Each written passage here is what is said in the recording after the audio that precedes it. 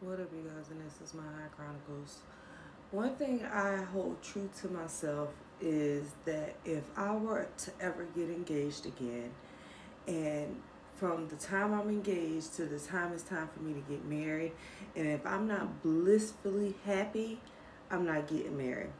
And I'm not talking about being stressed out from the wedding planning.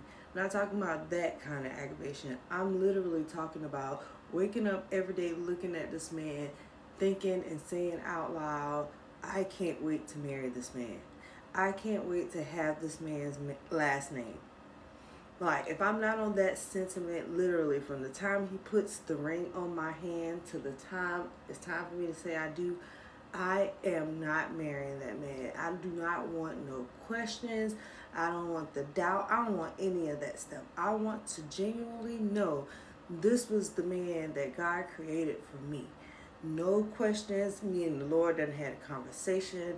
He has sent me all the green signs to go, and I am going to marry this man. At any given time, I see a pink flag. If I see something slightly red, and it could have been in my peripheral, I'm calling the entire thing off. Trust me, I've done it before. I was engaged to be married. I had my wedding dress. I had my venue. My best friend and my sister were getting ready to throw me a bridal shower. It was how close I was to getting married to this man. And I called the entire thing off because I had questions.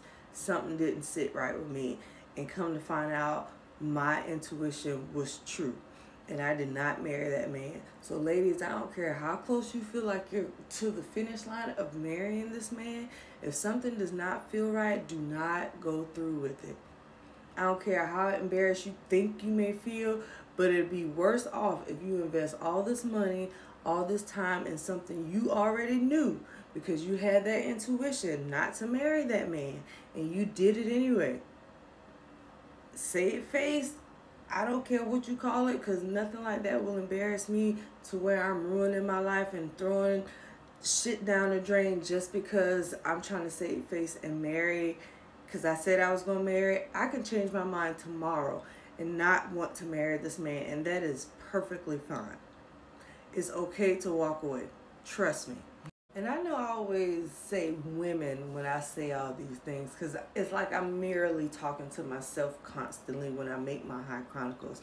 But this goes for men too, because men, y'all deserve to be happy at all costs. So don't think just making a woman happy suffices and your happiness is questionable. No, you deserve to be happy too. So if you're not happy in a moment where you're putting a ring on a woman's finger and she's not making you as happy as you think you deserve to be, leave. It's okay to back away.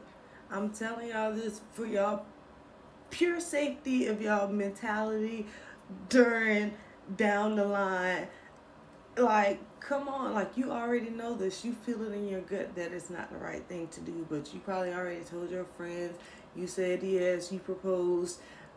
It's okay. I promise you it's okay.